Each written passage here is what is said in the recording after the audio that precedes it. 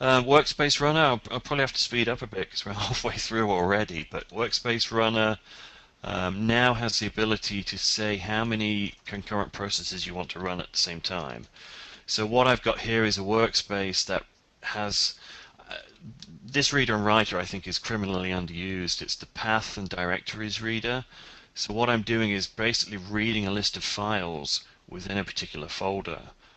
In this case it's reading all of the MIF files in that folder, and it's passing it to the workspace runner and saying, hey, run this area building workspace using path windows, which is the path to the files that are in that folder. So if I've got about 30 files in that folder, if I say wait for job to complete, well, it's doing one at a time. If I say don't wait for the job to complete, then it would run 30 jobs at once.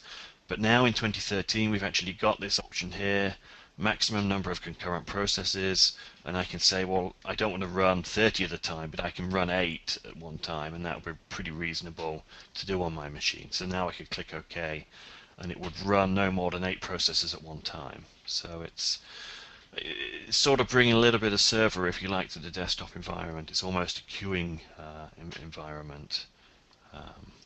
It says up to 32 processes. I'm not quite sure if we do allow that, Dale, but that's one I've always wondered about. Yeah, I'm not sure either if it can ever quite go that high, but anyway, sure, I guess we're allowing you to enter it. yes, for sure you can do at least 8 processes, and I can run 8 at one time here. So that's like a teeny tiny change to the workspace runner, but I think it's going to make one of those big differences with what you can do with that. It sort of makes batch processing a whole lot simpler. Some folks have asked about that. Yes, the limit.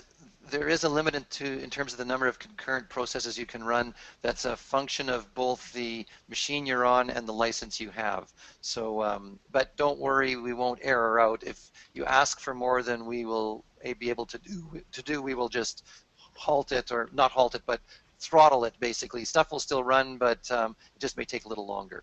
Yeah, and there's a difference. Just to mention, I found this out. There's a difference between the processes that you're running in the workspace runner and the processes when you do I'm looking here to see if I can find one. The parallel processing. Those are two completely different things. So the two different limits are different. The one for parallel processing depends on license. I think the workspace runner doesn't. It gives you the same number regardless of license, is what I understand. So. Okay, yeah.